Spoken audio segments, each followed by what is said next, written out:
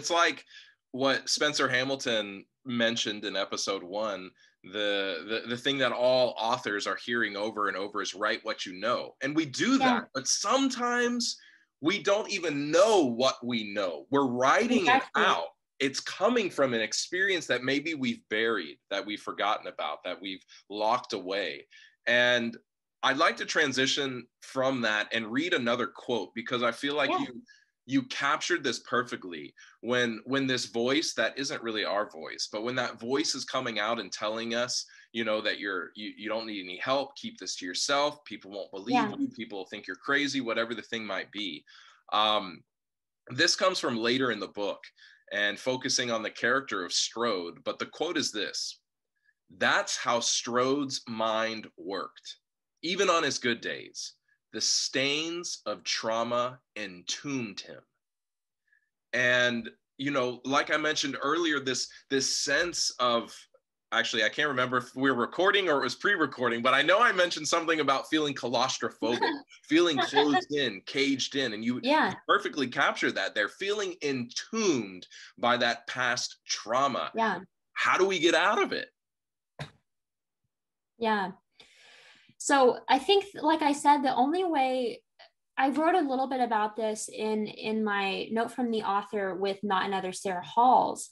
And it goes back to my love of it. You know, for a while, it was this creepy ass clown that we hide from. You know, it was these scary conjurings that we run from. But in the end, that only gave momentary relief. It wasn't, you know, not prolonged closure. And so the older I got, I started to think of my life like as if I was walking around with Pennywise. And whenever I had some trauma coming up, I could just picture like Pennywise, like dancing, like, ha, gotcha. And so instead of running, it was like I turned around and I wanted to look it in the face and say, you know, why are you here? Who are you? And with that, then I learned how to beat it. And, or, I mean, you know what I mean? Like it never, even Pennywise, he hangs out a few years, you know, he comes back, but it was more than momentary relief. It was like, for once I had the upper hand. So I still had like the ghost following me, but I knew what to do with it.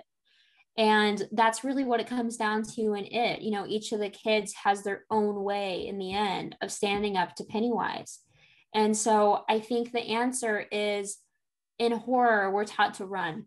You know, running saves your life. That's the huge final girl trope, you know, the girl who ran and the girl who, but what I love is it's the girls who face the monsters. It's the Laurie Strodes who don't just hide in the closet, but hide and are fastening a hanger wire to jam Michael Myers in the eye.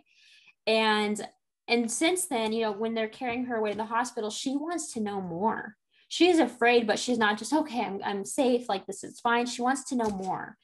And I realized that this same sort of investigative lens that I do when I'm researching for books and writing books, it was time to turn the light onto myself and specifically my trauma and know it and name it. And that's what allowed me to mourn it.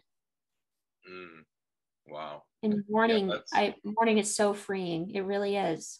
Allowing myself to mourn that childhood that I don't feel that I had, mourn that little girl who felt very stuck and for years, you know, felt she had to wear a mask and hide what was going on in her life and hide her shaking hands. I remember so much in high school, putting my hands like under my desk or pretending I was fidgeting with like a tear in my jeans. And it was because my hands were so shaky all the time because I was just so anxious all the time.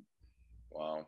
Yeah. And I fear that a lot of people don't realize that grieving is part of the healing process. Yeah. Oh yeah. It's something we avoid. But like I said, allowing myself to mourn was the best thing I did. So I actually, for once, I spent time with the events that happened. And I am not going to say it was easy.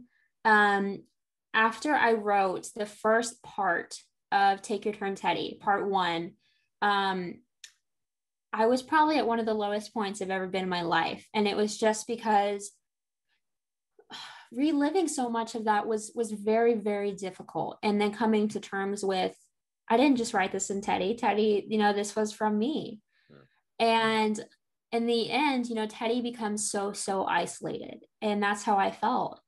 And so I had to take the time to say, this wasn't just a fictional character, this was young Haley.